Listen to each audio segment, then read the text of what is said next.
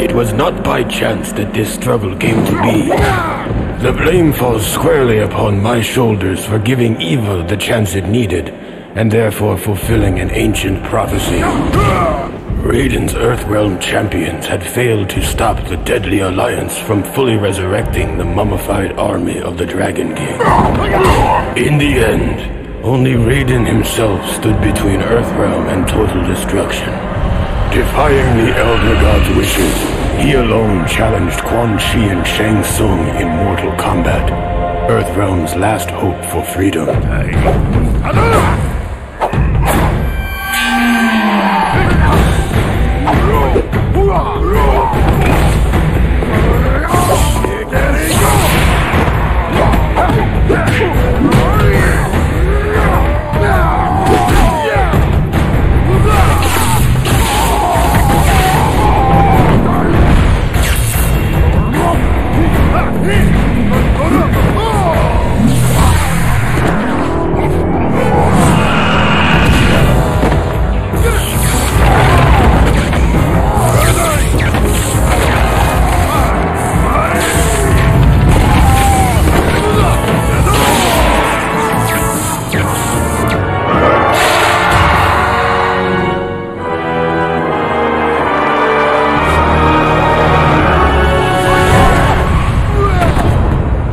Raiden fought well against the two sorcerers, and it seemed as though victory was at hand.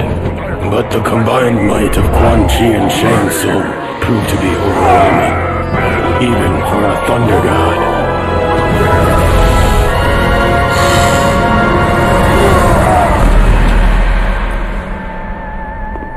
Raiden was defeated. The Deadly Alliance had won.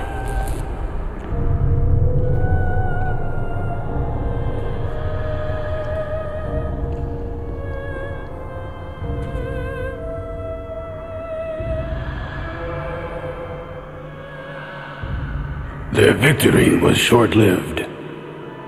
As suspicion and lust for power overcame both Quan Chi and Shang Tsung, the former allies turned on each other. The Deadly Alliance was no more.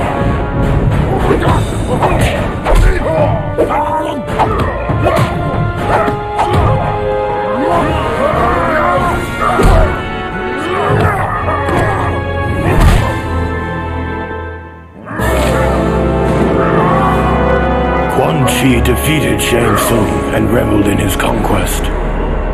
But it is said that there is only one true ruler of Outworld.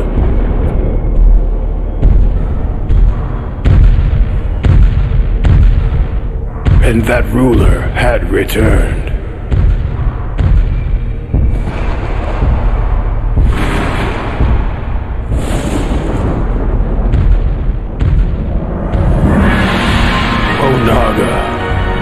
Former Emperor of Outworld, the Dragon King. The prophecy had been fulfilled. The Dragon King had indeed returned to Outworld to reclaim his army and impose his dominance. Death awaited all who stood in his way.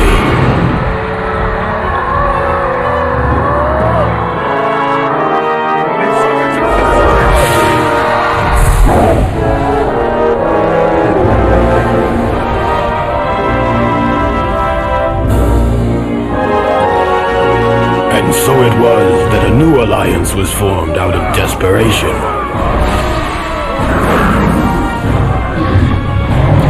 Sworn enemies joined forces to combat a greater threat. Raiden began to realize that even their combined might was not enough to defeat the Dragon King.